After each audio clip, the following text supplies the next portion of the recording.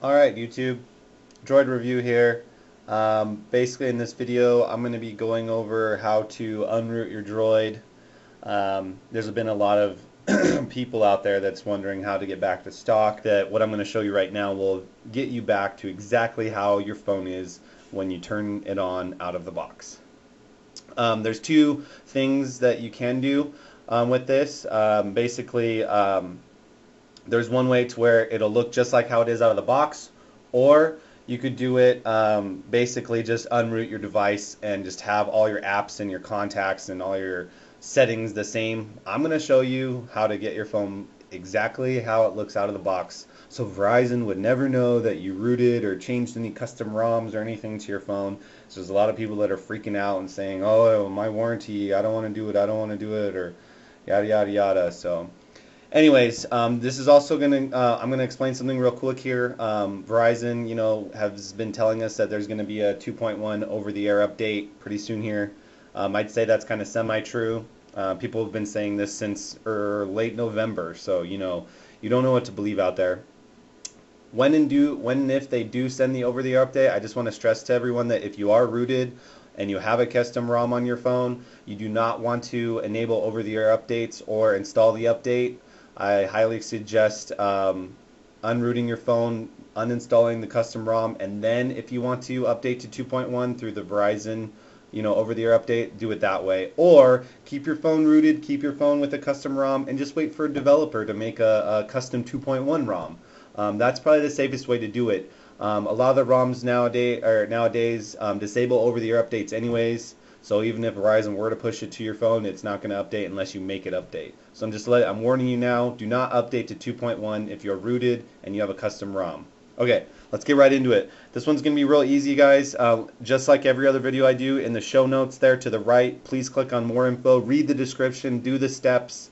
There's a download that you're going to have to download to your desktop. It's called the UNROOT.zip file, so please download that to your desktop. Alright, so what we're going to do here is we're going to grab our trusty USB cable here. I don't know why I say trusty all the time, but sure it's trusty for me. Okay, so let's go ahead and mount our USB. As you can see, guys, real quick, I have the custom ROM here. I'm rooted. I've got all kinds of craziness going on my phone. So anyway, I'll show you how to get rid of all this and send it back to stock. So I'm going to set the phone down. I'll show you what we're doing on my computer real quick.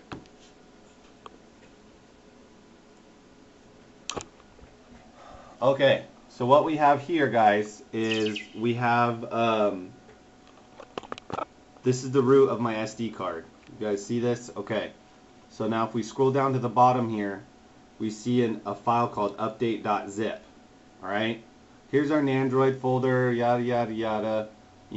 Everything else is still the same, but here's our update.zip file. So what we're going to do is we're going to go ahead and delete that.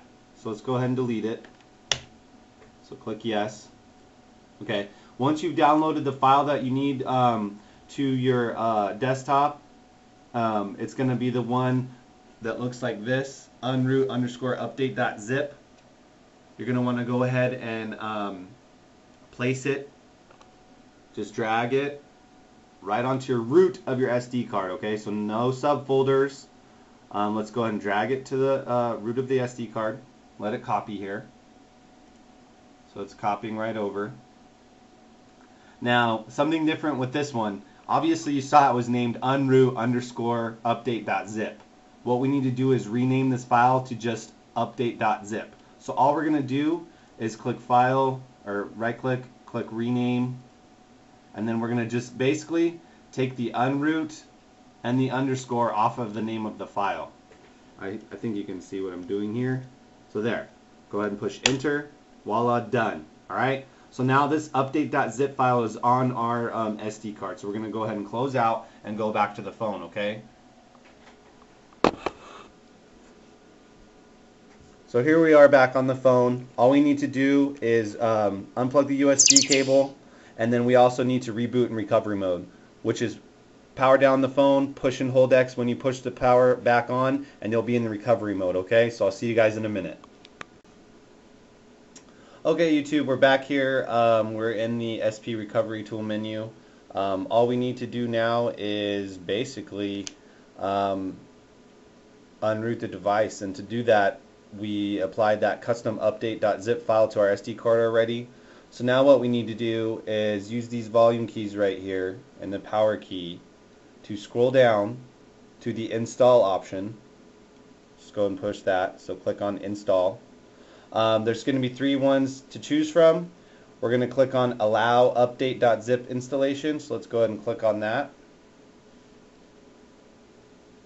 It's not going to do anything, it's just going to blink real quick just like you saw, so it's not going to say anything like that. The next thing we're going to want to do is click on install SD card update.zip depreciated, so use the enter button right here, and then it's going to go ahead and unpack this and install all kinds of weird stuff. So while it's doing that, you can just watch it go through. Now, like I said earlier, there's two ways to do this. You can do exactly what I just did just now and no other steps after this. But if you want to make the phone completely stock and have it look exactly how it is out of the box, then there's a couple more steps that I'm going to show you what to do here in the next few seconds after this is done installing this update. Okay, so it's done. Install from SD card complete. So now we're going to go ahead and use this power button right here to back out. So let's go ahead and back out here. Now what we're going to want to do is we're going to click on wipe cache partition. This is going to delete any root files that are on the phone right now, so that Verizon can never tell that the device has ever been rooted. Again, you're also going to want to delete a bunch of stuff out of your SD card that has to do with rooting your device, or maybe some custom APKs, anything that would give them any notion. I mean, one thing you can easily do is just take your SD card out and they wouldn't even notice. So let's go ahead and wipe cache partition, push the camera button right here. Again, it's going to give you a little scrolly bar right here and tell you the status. That one was fast, it's good to go. Let's scroll up one more time and click on wipe data factory reset.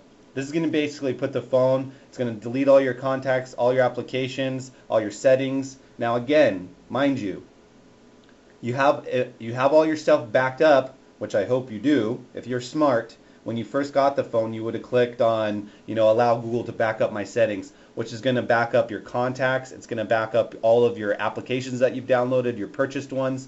So don't ask so many questions, or what's going to happen to my purchased apps? What's going to happen to my contacts? If you allowed this to happen when you first got the phone, or whenever you wipe data factory reset your phone, it's always going to back up your contacts to the Google Cloud, is what people call it, along with your applications. You would just go into the app market and click on downloads, and it'll show you all the ones that you've downloaded or purchased. Okay, so now we're gonna once we did that, we're gonna click on wipe data factory reset. We're gonna scroll down here. There's gonna be tons of no's right here because they don't want, just in case you mess up, you don't want to do the wrong thing. We're gonna scroll down to yes, delete all user data. So let's go ahead and click this power button. So now it's gonna go ahead and delete all the user data.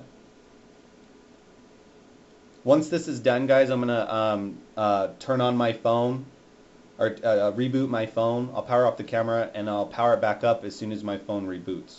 So we're just going to go ahead and use the volume button, come up to the top here, because it said data wipe complete, so we're all done. We're going to go up to the top here and click on Reboot System Now, and I'll see you guys back in a minute, okay? Alright guys, we're back. As you can see, look at this. My phone is brand new. So let's go ahead and tap on this bad boy. Let's go ahead and skip this process. Let's go ahead and sign into my Gmail account. So we're going to turn this sideways. I'm going to take this off camera real quick while I type this in. Guys, look at this. We're completely back to stock. I am freaking out right now because I don't even like it like this. I want a custom ROM and I want to be rooted. Now again, when you open up the marketplace, you're going to have to agree to terms and whatever it is, agree to their terms. Your contacts will automatically be uploaded in a second here. See, there they are. They're already there. There's some pictures missing, obviously. This little icon up top, the little recycling, that means you're syncing. That means it's downloading all the information from Google service through the phone. So it looks like I have a text message. Well, yeah, I got some text messages while I was unrooting this device. So anyway, so now I'm back to stock, guys. So thank you for watching. If you have any questions, again, please feel free to comment them in the comment section. Please follow all steps in the movie description and download all files before you start this process. And please, if any of you know the answers to any of these questions these guys are asking in the comments, feel free to go ahead and answer them for me, man, because I've been getting a ton of responses, and it's kind of a one-man show here, so it's hard to answer everyone's questions as quick as I can. I'd love to answer everyone as quick as I can, but it's almost impossible. So thanks again for watching. Stay tuned for my next video. Okay, guys? Bye-bye.